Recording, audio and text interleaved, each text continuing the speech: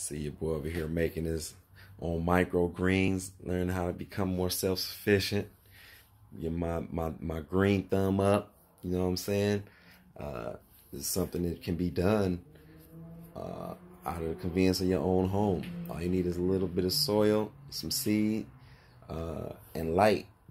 And it can be natural or artificial. So you know what I mean? Getting those greens going, man, that's gonna be sexy.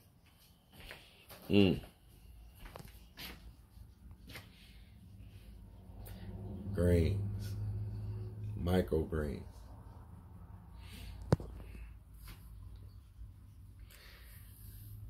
I even forgot. I know I'm doing. I know I did a broccoli one, and I know I did a radish.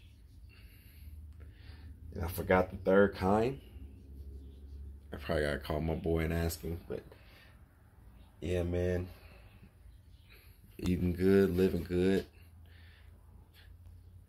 eating food that's charged up, that's live. You know what I'm saying? Because you're a living being. You know what I'm saying? So that's the way you're supposed to go, man. When you understand who you are, you know what I'm saying? You start living better and doing better.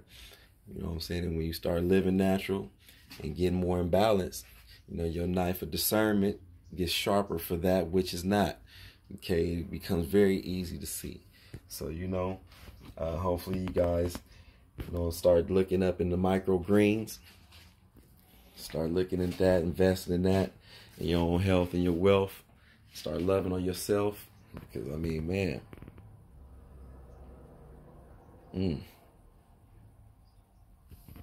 If you don't, man, who else will? All right, Grind Training Law. Peace and love.